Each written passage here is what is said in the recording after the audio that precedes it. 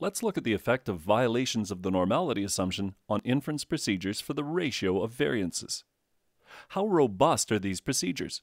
How well do they work when the normality assumption is violated?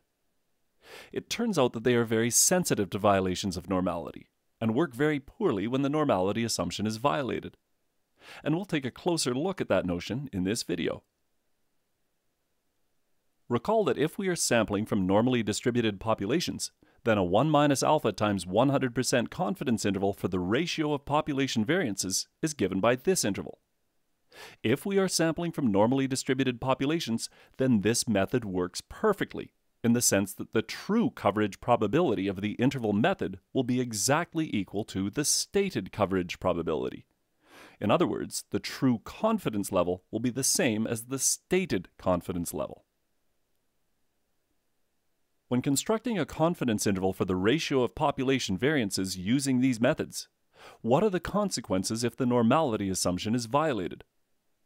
The quick answer to that question is that the true confidence level will be different from the stated confidence level.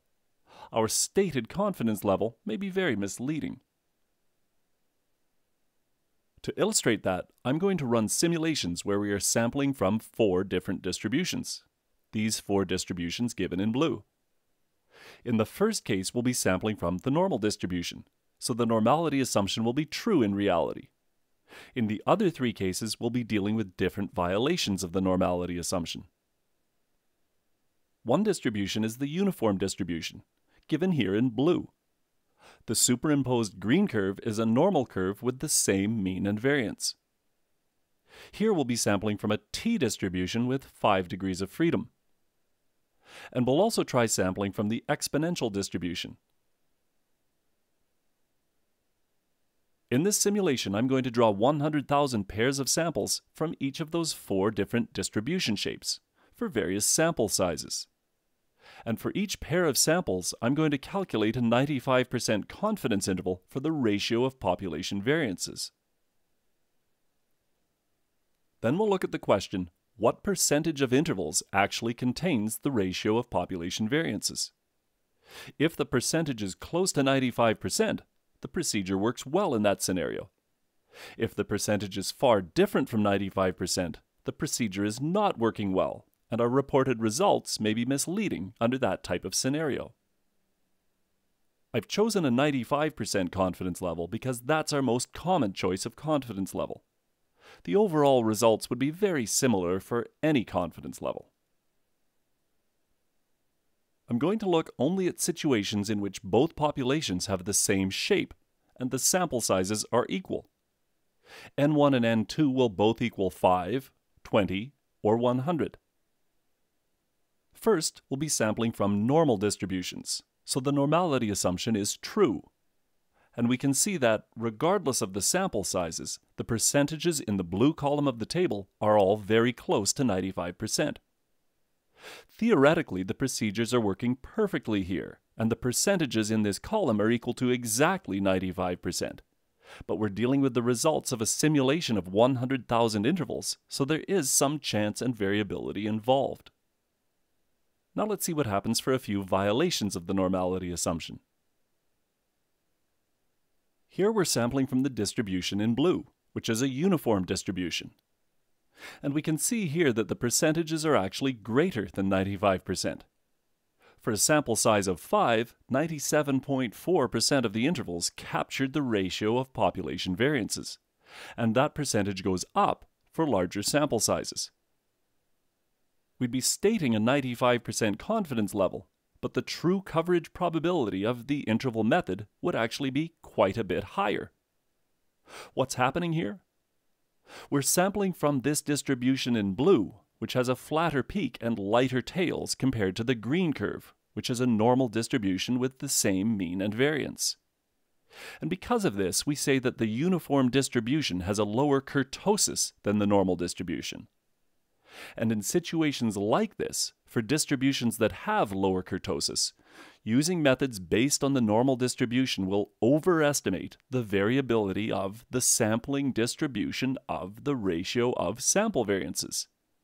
The resulting confidence intervals will tend to be too wide, and result in coverage probabilities that are higher than the stated 95%.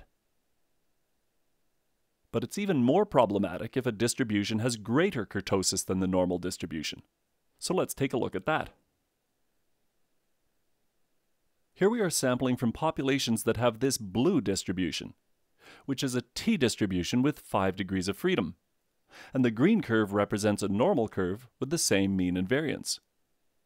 This distribution in blue has a sharper peak and heavier tails compared to the normal distribution, so we say that it has greater kurtosis than the normal distribution.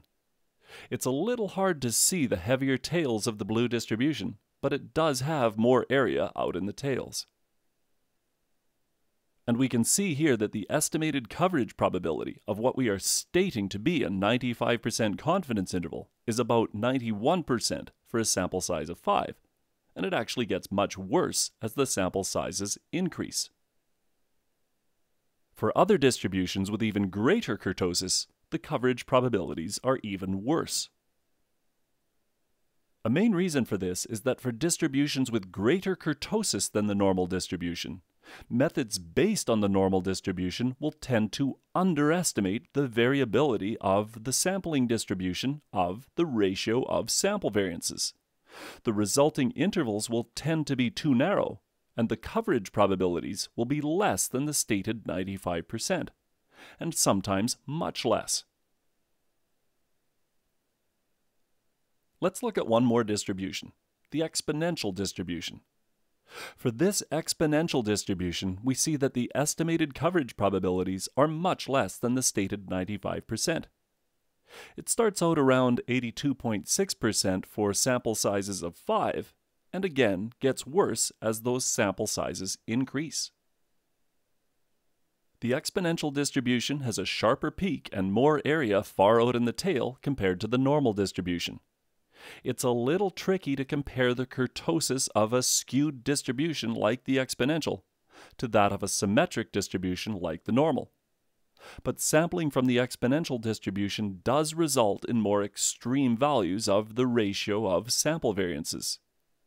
And so here again, methods based on the normal distribution will tend to underestimate the variability in the sampling distribution of the ratio of sample variances. The resulting intervals will tend to be too narrow, and the coverage probabilities will be much less than the stated value of 95%.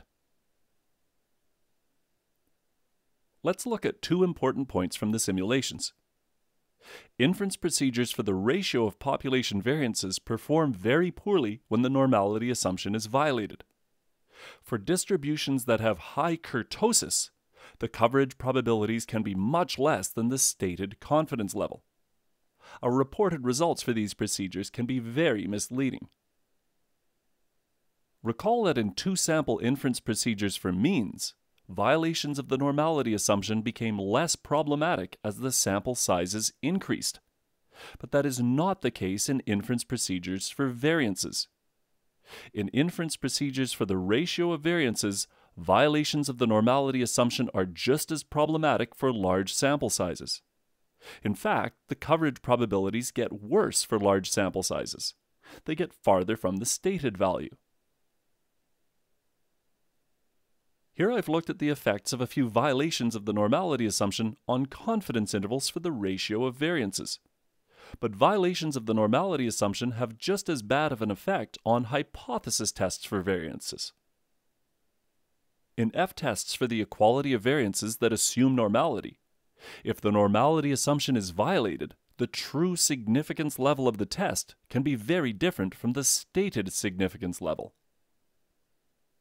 Since these inference procedures for variances perform so poorly for violations of the normality assumption, and large sample sizes don't help, one should be very cautious when drawing conclusions from these procedures.